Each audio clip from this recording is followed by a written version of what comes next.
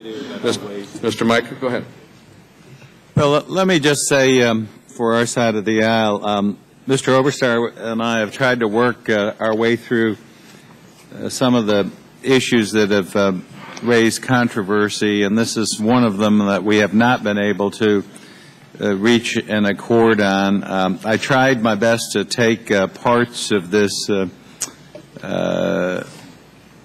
some of the objections that have been raised and maybe sorted into things that could be resolved. That does not appear to be possible, so I guess we're letting it all hang out here.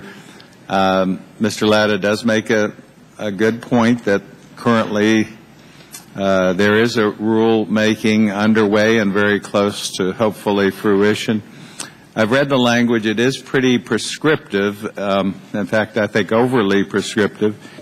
And I probably should put in the record at this point, I think there's 40 major organizations. Everybody who's on the committee is affected by some of these who are opposed to this Section 201. I wish we could find a way to resolve it other than just an up or down vote, but that appears our only option at this point. So with that, I'll submit for the record those national organizations that are opposed to the section regret that we can't come to accord and yield back.